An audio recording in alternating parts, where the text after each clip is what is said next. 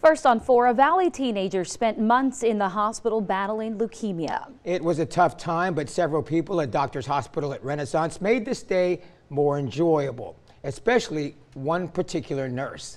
CBS 4's Patrick Shalvier has our story. In August, Nani Morales was diagnosed with ALL, acute lymphoblastic leukemia, and despite the chemo treatments and hours at the hospital, Nani kept a positive mindset. And I'm gonna win. I'm gonna get over it. It's no big deal. And it's that same mindset that immediately caught the attention of Nathan Steele.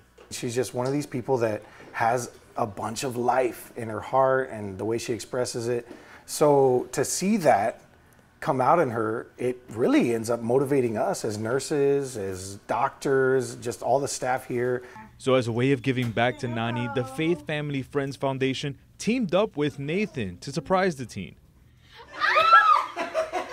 If this will make her smile, if this will make her day bright, let's do it. It's worth the time. Her favorite artist is Canadian singer-songwriter Shawn Mendes, and while bringing Mendes to the Valley wasn't possible, Nathan did the next best thing.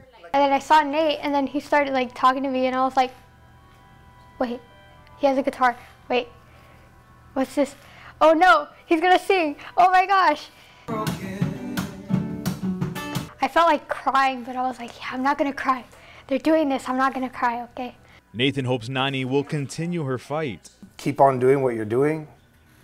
Hang in there, keep your focus ahead, and yet soak it in, what you're learning about life and everything, and just keep being you, because you're awesome.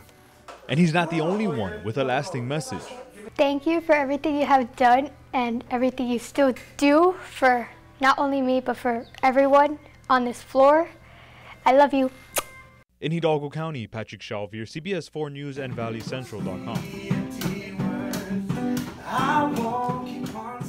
So many special people in one small room there. Yeah. Doctors say the standard treatment for remission is 3 years long. But both Nathan and her family say her fighting spirit will continue to help her get it through it all.